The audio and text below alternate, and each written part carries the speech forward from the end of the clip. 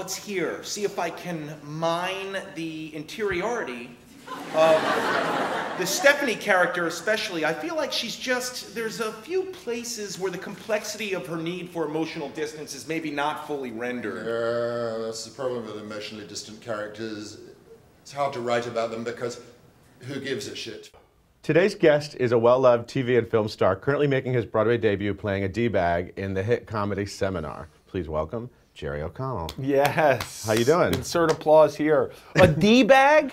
Yeah, a douchebag. The character I portray in Seminar, Douglas, is a very opinionated, he's a D-bag, you're completely right. No, he's a real pompous guy, and it's fun getting to play a guy like my character Douglas in Seminar because, you know, you try to go through life not being that person. Right. And, you know, we all know people who are unabashedly that guy. And so it's sort of fun to really push it. And our director, Sam Gold, who's great, and you should just go see everything he directs. It was an amazing experience getting to work with him.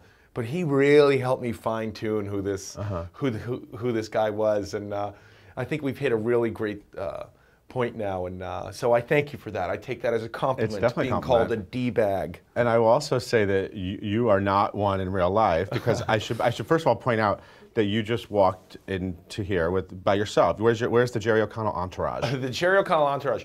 Well, my entourage in New York, while I'm here doing Seminar, consists of my wife and my 2 children, and I certainly wasn't going to bring them here because my 2 kids would have burned this place to the ground if they were in here. But that's my entourage here in New York. Do you get so you just walk around obviously by yourself, and I know you're living in the city. Do you get stopped? Do people stop you, freaky fans? You know, I'll tell you, I take the train up every day to we're right at the Golden Theater, right on 45th and 8th, and it's so funny on weekend nights, Friday nights and Saturday nights, and especially you know, we're in the holidays right now, so I think a lot of holiday parties are coming out. A lot of people on the train will yell like "Fat Kid from Stand By Me" or like. They actually say "Fat Kid from Stand By Me." They say that. They say that now because they know that it bothers you. You know, it doesn't bother me because I mean, I guess at the time it did bother me, but you just get to a point in life where you're like, you can't let things like I can't change that, so I shouldn't let it make me upset. And so it's kind of fun. It's a New York, you know. Yeah. Is that still your biggest credit? What you did when you were a little fat kid? Listen, I'm allowed to say that. You have to say husky. I'm allowed to say fat. Oh, I hate that word husky. I wear husky pants. I hate that word. Well, I mean, that's what it's there for. That's the politically correct tone to take. Is it my biggest credit? I mean, yeah. I mean, it was a wonderful film to be a part of, you know. I mean, but, you know, I'm hoping that, you know, now my presence in Seminar on Broadway will maybe foreshadow that. Seminars, you're terrific in Seminar. Thank you. And I remember when you were first announced, I was like, it was like kind of shocking. Like, oh my God, he's coming to do a show on Broadway. It was, I want to say it was a real transition because it's like nothing I've ever done, but the rest of our cast, Lily Rabe, Hettienne Park, Hamish, and of course, Alan Rickman, who all had done this a lot of times before. You know, Lily in Merchant of Venice and Hettienne in the Kirchner play at the Public. I mean, it was a little new for me, but they were so helpful to me, and I can't say it enough. Our director, Sam Gold, really helped me out. I mean, I can't see how I can ever have a better experience than what I'm experiencing right now in Seminar. So it's been a real easy transition, and you know, we're doing well. So we're going to stay around, and we get to keep doing it for a while. And it's so funny too because we opened on November 20th, so we're now a month in exactly, and you find different things. I mean, it's such an amazing journey as an actor, and you know, having done 40 performances, you find different moments, you find different jokes, you carve out different lines, you realize when you want to shut the audience up, and I don't mean that in a disrespectful manner. I just mean like you want to stop a laugh because something important is coming. And I've learned so much from watching Alan. Alan just cracks that whip on the audience when he comes out, you know, because there's a lot of big laughs in Seminar, and you can honestly say that, right? Absolutely, yeah. And to watch Alan come in there with, and he has some heavy dialogue, to watch him come in and sort of like with a bullwhip, just stop the audience and get them to listen to what he has to say. It's an incredible experience. Also, you know, coming from, dare I say, Hollywood, you know, people are like, hey man, when you get a laugh, like really, like milk that laugh, milk it, come on, just let it go, you know, let's like make them laugh, yeah. And, you know, I'm learning through Alan Rickman, like, no, you be in charge. You tell them who's in charge. Right. You don't let them tell you who's in charge. Right. You know, I mean, I don't want to say it's cheesy what I was doing before, but, you know, I mean, I just feel so much cooler being around everybody. I just feel so much cooler, just as a person, just getting to watch Alan Rickman every day. I should also say something about Alan Rickman. I've seen him do this play probably over 100 times now. And probably well over 100 times. And he has never once done it the same. He has never once had a similar performance. It astonishes me. I just don't know how someone can be that creative. Is that making you want to try to do that? Yeah, but you know, and it's not that I put it on autopilot and just go out there. You know, I'm feeling everything, and I'm in every moment. But he's just, I mean, I haven't seen him coast at all. I mean, he's the first one to work. He's there, he's the first one there. And so I try to get there a little earlier just to be a little bit of a teacher's pet around him because I'm a fanboy, and I can't get there earlier than him. I'm a big Alan fanboy, big. So is he terrifying as a person? No. He's very friendly, very approachable, very funny. Are you a big Die Hard fan like me? Of course, and of course, the Harry Potter movies. Right. You know, I mean, I can't tell you how many family members come out of the work and they're like, "Hey, I have this Blu-ray. Could you get him to sign it?" And I'm like, "No, I'm not doing that." And they're like, "Why not?" And I'm like, "Because I have complete respect for Mr. Rickman, and I'm not going in there with my dopey cousin's Blu-ray and be like, oh, hey, Mr. R, could you sign this? Make it out to."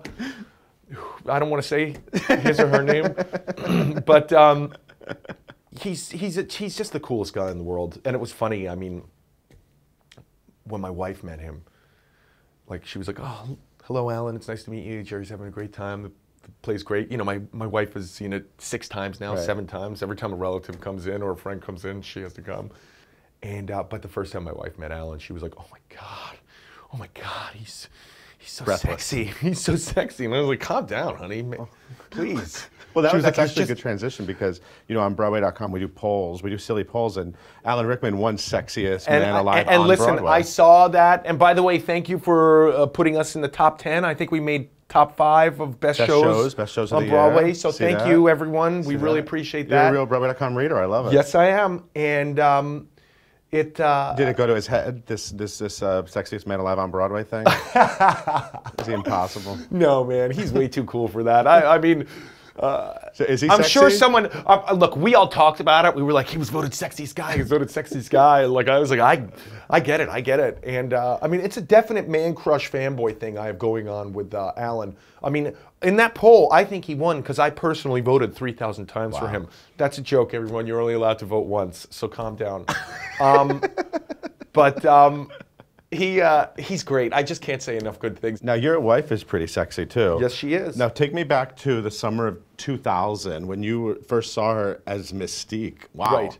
In that blue. She was like naked, but blue. Right. That's pretty impressive. Well, did you have a physical reaction to seeing that the first time? Yeah, I think everyone, when they first see my wife, Rebecca Romijn, they have a physical reaction to them. I mean, actually, the first time I met her, she's like stunning. Especially like she's one of those people you meet up close and you're like it's a little. Yeah, and it's a lot to take in. And it's all natural. It's all. Are you numb to it now? Is it just like? No, listen, I can't believe Rebecca married me. I don't know why that happened. I mean, if I were her, I would have definitely gone. First of all, I would have gone way richer than me. Like if I look like her, that's awful and it makes me sound shallow. And I shouldn't say that as the father of girls, but I'm trying to make a humorous comment. Listen, I'm just as shocked as you are, and she renewed your vow. You guys just renewed your vows on 11/11/11/11. Let me explain what's happening because a lot of my friends were joshing me about that a little bit. my wife and I have a joke with 11:11. At 11:11, if we look at our phones, we text each other. It's a cute little thing. AM and PM? AM and PM. If it's 11:11, you're supposed to send a text to the other spouse. We were here in New York. I think seminar was in previews, and 11:11:11 was coming up. This is over a month ago, 5 or 6 weeks ago, and I, as a joke, 2 days before 11:11:11, said, how funny would it be if we renewed our vows on 11:11:11 at 11 a.m., 11 seconds a.m., on 11th Street and 11th Avenue. Wouldn't that be cute? And so then we did it. And now it's a People magazine story. And we put it on Twitter, and it became a story. It's, you know, it was kind of like, it was very intimate. It was very special. I get a little embarrassed talking about it, but it was, it's sort of a fun moment for us. Sweet. And then as we were doing it right there on 11th and 11th, and it was 11:11, a car drove past and someone yelled, "Fat kid from Stand By Me." I'm kidding, that didn't happen. So I hear she might do Broadway. You know, there was like she might do Chicago or something. There was some talk about her coming to Broadway. I wanted to, you know, I mean, how much fun would that be if we were both currently working on Broadway? But I think right now there is no definite plan. Now, you grew up in New York City. In Manhattan. Yeah, and so was Broadway a part of your childhood? Very much. First Broadway show, Cats at the Winter Garden. Nice. I believe the year was 82, 83 maybe. Yeah, that sounds right. That was my first foray. So I'm taking an informal poll. Do you want it back on Broadway? Do you think Cats, we need Cats back? Listen, we are part of the Schubert organization over here. So we're at the Golden.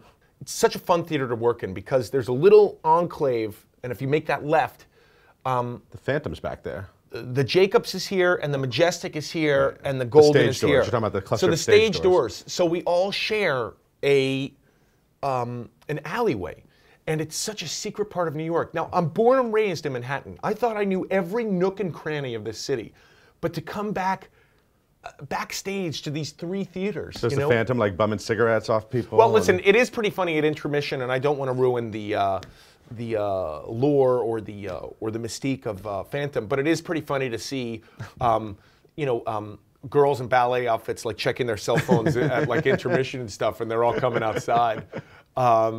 It is pretty funny. I mean, to see performers in full head-to-toe Phantom makeup, like you know, coming outside and doing a Sudoku puzzle, you know. But I mean, for me, that alleyway. I mean, what do you want to call it? Schubert Lane? That alleyway is like such a fun part of this whole experience, you know? But the people of Phantom are great. Like, we see each other every day. But you're deflecting, so what about Cats? Oh, do I want it back? You could be in it. My point is, listen, man, I see those crowds come out of Phantom all the time, you know? I mean, I get Andrew Lloyd Webber. As I told you, it was my first play. I have kids. We have 2 cats.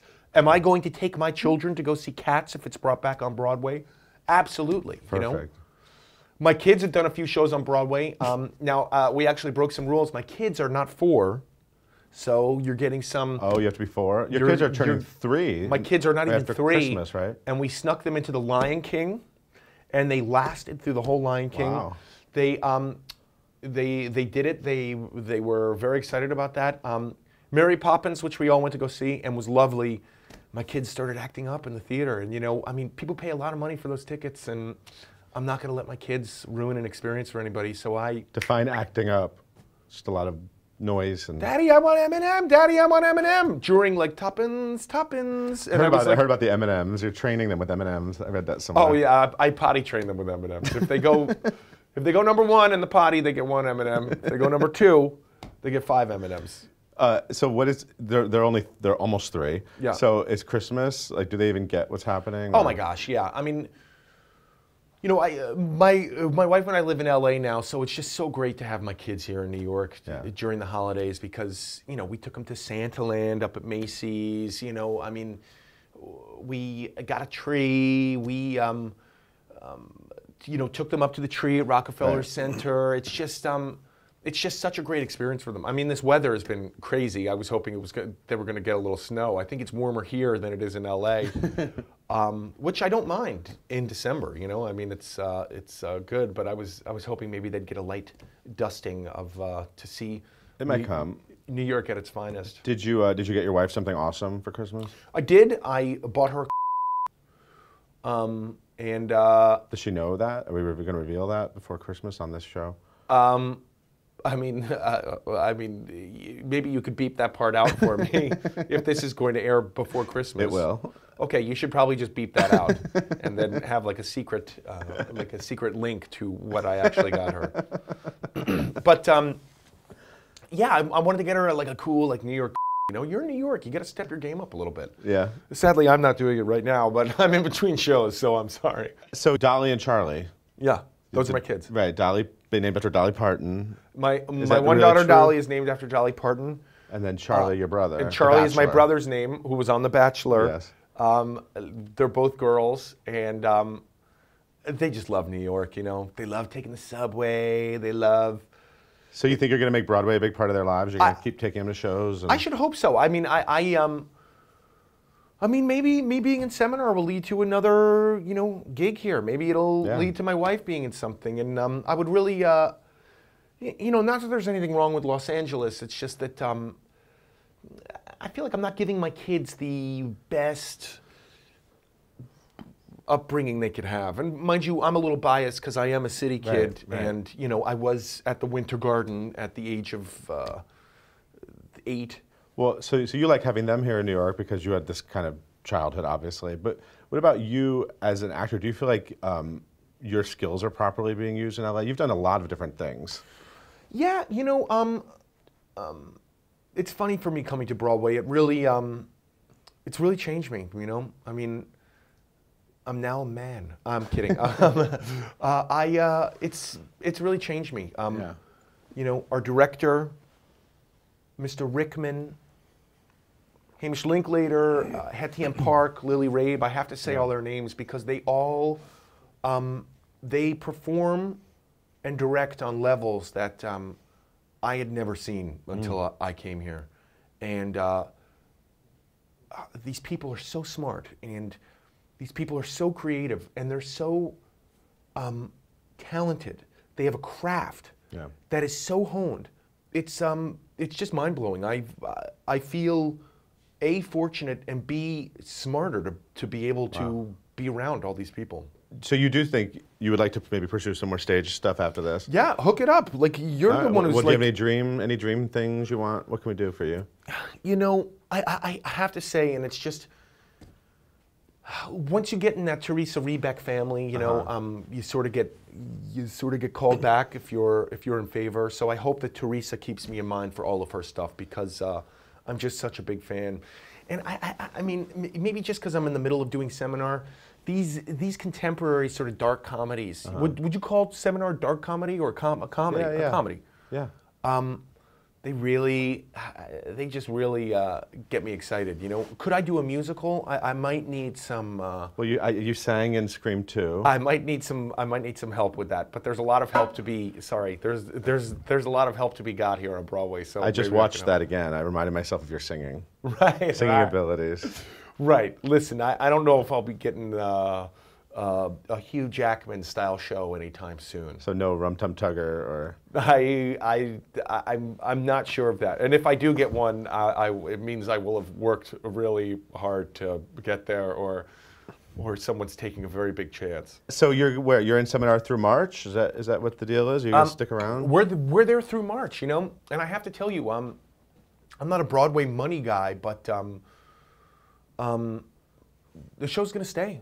We can sense from the house. We can't see the audience when we're on stage, but you can get an idea about how crowded it is just from like, there's one big laugh in the beginning. I don't want any spoiler alerts, but Hamish Linklater has a big laugh where he says, I don't want to spoil it, but he goes, 800 a day, when he's talking about the rent.